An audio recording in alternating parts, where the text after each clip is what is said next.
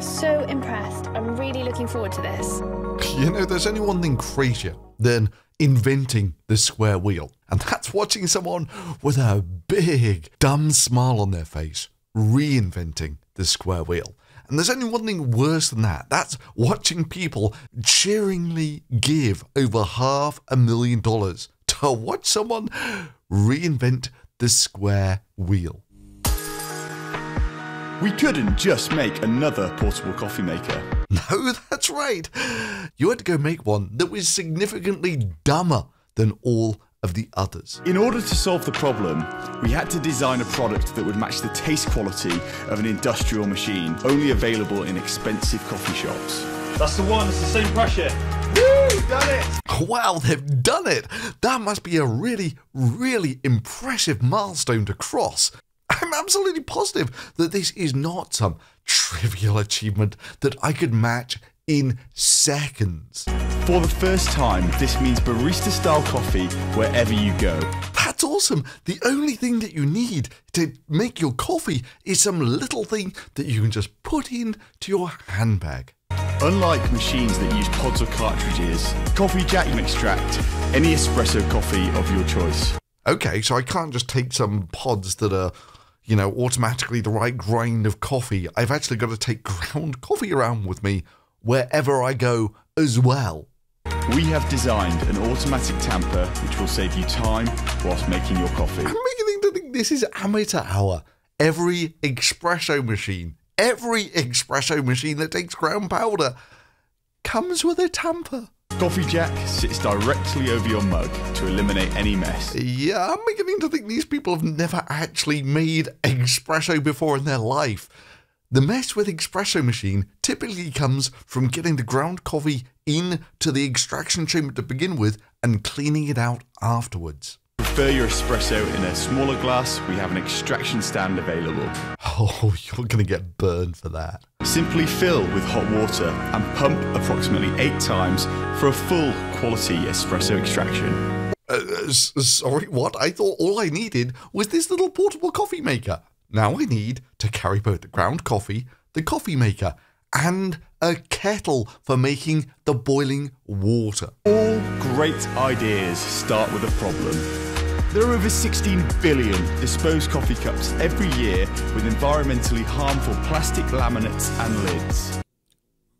That's great, but how exactly does a portable coffee maker solve that problem? Our solution is to reduce the desire for takeout coffee by making the quality available outside of expensive coffee shops. Ah, I think I might be able to help you on this one. You see, some time ago, someone invented something called the coffee machine that enabled people to get pretty decent coffee outside of a coffee shop. No more waiting around in queues. Yes, that's right. You can make pretty decent coffee at home, and you don't need a disposable cup to do it. Now you can have great coffee at your desk while saving time and money. Yes, but how is CoffeeJack necessary for any of this? With a cost saving of up to 85% per cup compared to the average coffee shop prices. I mean, holy crap, every single point that you've made has been a sales pitch for a coffee machine. I mean, yeah, choose a price point and a performance point. Any of these coffee machines will deliver you cheaper coffee than at a coffee shop. And you won't have to wait in queues or anything, and you won't have to use disposable cups.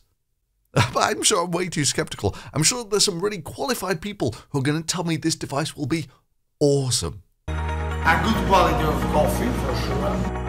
We're drinking a special coffee. So impressed. I'm really looking forward to this.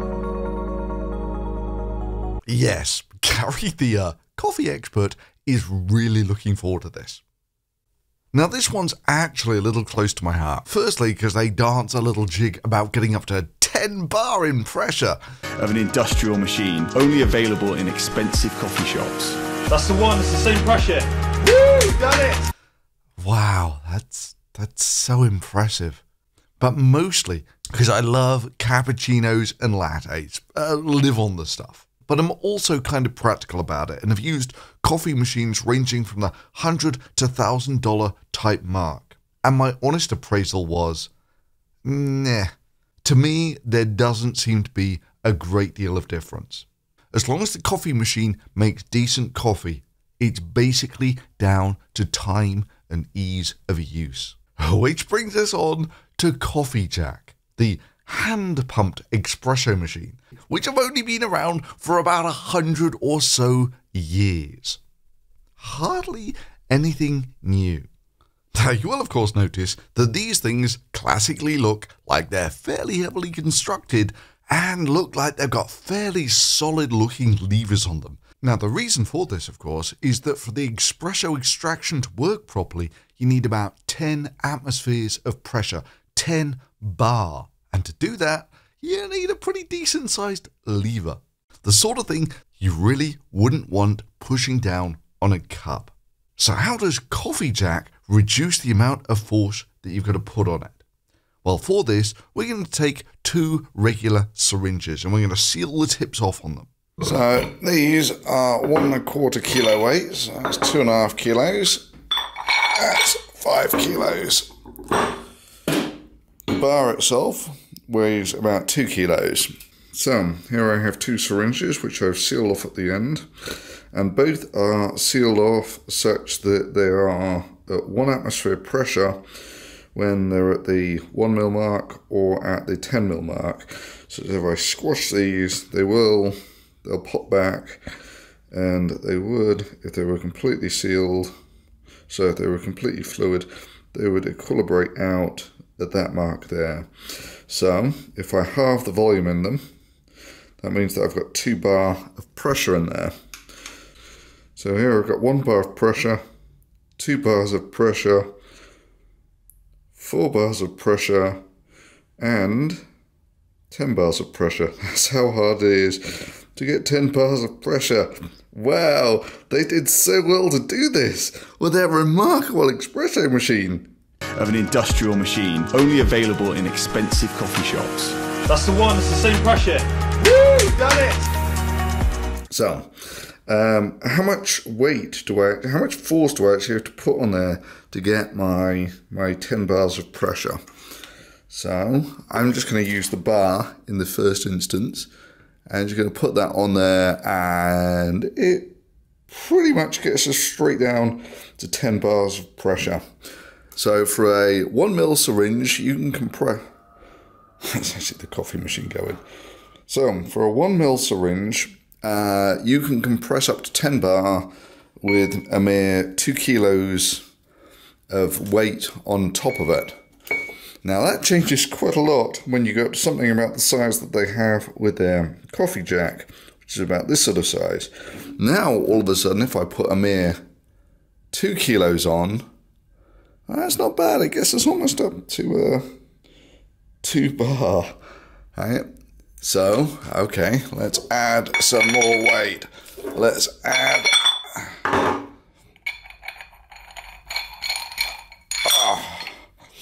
Now we're up to. What's this? About 5 kilos of weight, which now gets us down to 4 mils. Okay, so let's go up to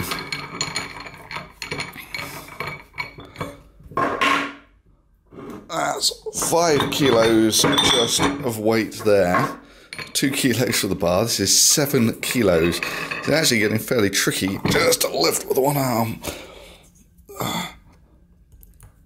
And that's going to get us down to about 2 mils, that sort of region. So we need at least twice as much weight. Oh, you need twice as much weight as that to get you your 10 bar. Let's try it again.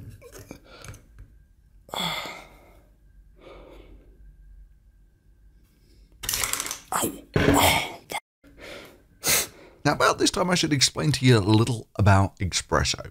it's a nightmare to get right. You need the right grind of beans. It can't be the regular coffee that you use for filter coffee. It's too coarse. Then you've got to get the temperature of the water right. Then you've got to get the pressure right.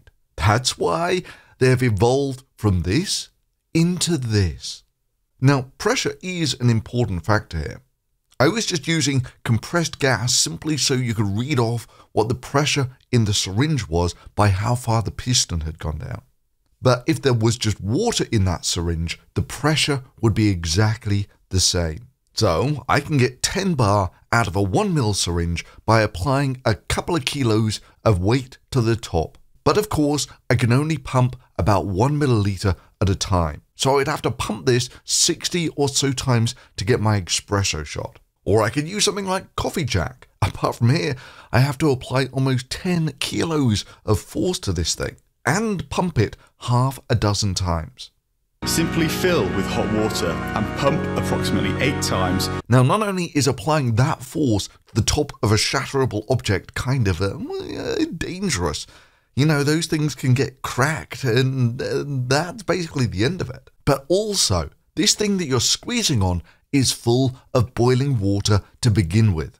It's not contained in any way, and you've got to put 10 kilos of force on it and squeeze it about 10 times. I don't know, maybe now would be a suitable time to look at the size of stand that they think would be suitable for repeatedly pumping 10 kilos of force on. If you prefer your espresso in a smaller glass, we have an extraction stand available. Or you could just use a regular hand-pulled espresso machine and just pull it once. But CoffeeJack is smaller, right?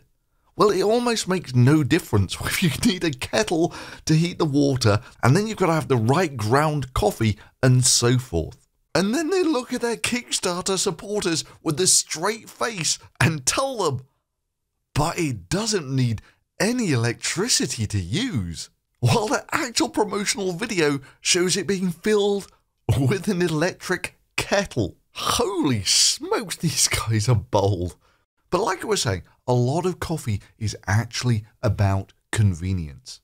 Me, I've actually got one of those bean grinding one push latte type machines, which cost about $1,000. And honestly, the coffee that you get out of it is comparable to mid-range capsule machines. With the difference being that with a capsule machine, you can put in whatever coffee you want from one capsule to the next.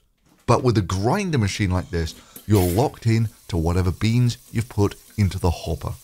Well, the auto milk frother is nice, but the fact that you've got the milk typically standing around in those jugs for days at a time, it reduces the quality of the milk. Plus, cleaning it out is much more complicated, more of a pain in the ass. Honestly, I found that microwaving the milk for about 30 seconds followed by a $5 whisk gives comparable results. Frothing your milk, you get one of these whisks for a couple of bucks. These things are, it must be said, both fearsome and awesome. And in a few seconds, you basically have frothed milk.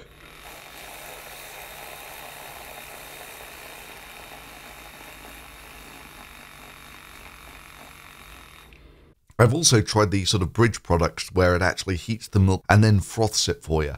And honestly, there's not really that much between any of these. Now, did I get value and money out of my $1,000 coffee machine? Well, for me, probably. I drink several coffees a day. So even if it only lasted 1 year, the cost would be about $1 per day. And it's gone way past 5 years at the moment. The one thing that I can tell you about machines like this, compared to the more traditional coffee machines, which I've also used extensively, is these things are a pain in the ass to clean. They're much messier, much more work intensive. And what exactly does CoffeeJack do? Well, it replaces the electric pump in this thing with a hand pump, doesn't heat the water, doesn't have a steaming wand, and is just as much of a pain in the ass to clean as these machines. And then you've got to worry about getting your ground coffee. Now, you can either grind your beans yourself, which of course means you need a coffee grinder, or you can get it pre-ground, but you can't leave it around for too long if it's pre-ground because all the volatiles tend to evaporate off and the coffee doesn't taste as nice. Which, I should mention, is one of the reasons why the capsule coffees have become so popular, is because the beans are always the right grind and they're also sealed for the freshness. So, in summary, CoffeeJack takes all the worst features of the low-end coffee machine, then makes it more dangerous and dumber. I know, maybe I'm just way too hard on these people. I should give them a chance, you know. Maybe they're going to be brilliant, like Elon Musk or something. Sure? Yeah. Oh my fucking god. Well, maybe that was a little too hard. Try that one, really? Okay. Yeah. Sure. Oh man, it didn't go through. Well, on their Kickstarter page, this is them saying about all the people who have been really impressed and featured their products. Free Bracane have been featured by Bristol Post, BBC, Amazon, and Mashable, and so forth. Well, all I can tell you is I did a quick search for BBC and their brand name, and I can find no mention of them. And as far as Amazon goes, it looks like they have a pen listed on there or something. But hey, no. Let's take a look at their risk appraisal for this project. The final way we've eliminated risk on this project is believing that we will deliver nothing less than the exceptional product we've promised. We have an unbelievable amount of belief, our latest and greatest invention, and want to invite you on the journey in helping us make CoffeeJack a reality. So their secret weapon in eliminating risk is belief. Belief, the last refuge of a scoundrel. So if you enjoyed that, give this video a thumbs up and make sure you hit the notification bell to make sure you don't miss out on new uploads.